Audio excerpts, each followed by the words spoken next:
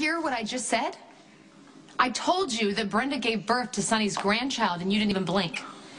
This is one of your crazy schemes that Jason keeps warning me about. You don't want Sonny to marry Brenda, so you have concocted this outlandish story that Brenda had a child with Sonny's son. Well, that's just twisted, but it's genius. Top marks. It's true. Dante took his bodyguarding duties seriously. He had an affair with Brenda, they had a child, and Dante relinquished all parental rights. I have proof. I need to make it official. That's why I came to see you. And just so you know, whether you help me or not, Sonny's wedding to Brenda, it's not going to happen. Okay. Tell me everything. Okay. Well, first, I started to suspect there was more going on between Brenda and Dante than they wanted anyone to know. Of course, I was accused of going over the top with this because I can't stand Brenda, so I put Spinelli on the case to help me out. The resourceful Mr. Grasshopper. He's a hacking god. I mean, first he found out that Dante guarded Brenda in 2007 in New York when they pretended not to know each other at all. Then he came up with a list of other guards who also worked with... What's so funny? Just the thought that for the last several months, you and Spinelli have been conducting this clandestine investigation into this other case. I mean, it could make for incredible material. What kind of material? Nothing. Never mind. So, yes, go on. Yes, I'm on the edge of my seat. All right, you're enjoying this in a really bizarre way. Do you want me to help you or not? I tracked down one of the other guards, this guy named Brad Norman, and he said that a few days into the detail, Dante was spending more time in the room with Brenda than outside in the hallway where he was supposed to be. That proves nothing. Well, there's more. I asked this Norman guy if Dante and Brenda slept together, and he said he straight up asked Dante, and Dante didn't deny it. And that's significant how? Saint Dante? He would never outright lie, so he just said nothing. He didn't respond. Carly, this is all speculation. Give me something I can sink my teeth into. I'm getting to it. You're the one that told me to sit down and tell you everything. I told Spinelli to dig deeper. He hit pay dirt. Not long after Dante's guard detail ended, he made a large payment to a law firm in New York City, Garibaldi and Sloan. Their family law. Yeah. And Dante needed their services.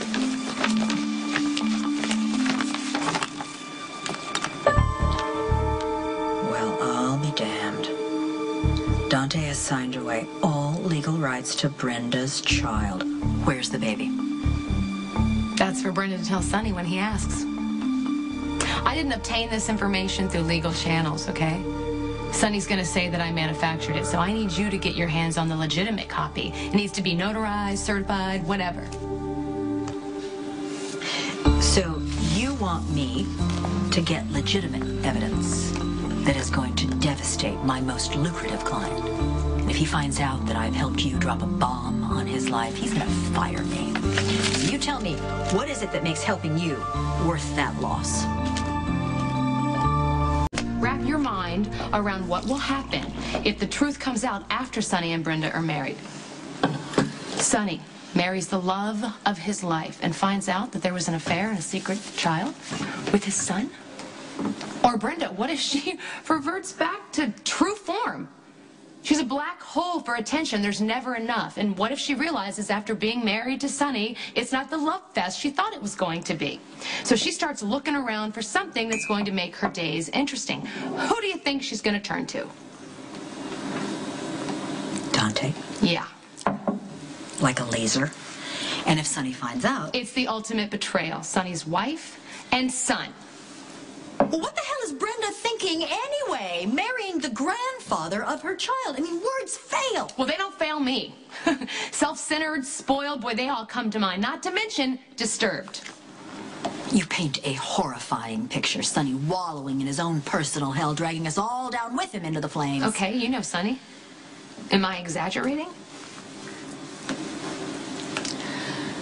All right, I will help you get a legitimate copy of the parental agreement between Brenda and Dante. Thank you. But I have got to warn you, my ass is going to be covered. Ass covered every step of the way. I will never say a word. You better not say a word.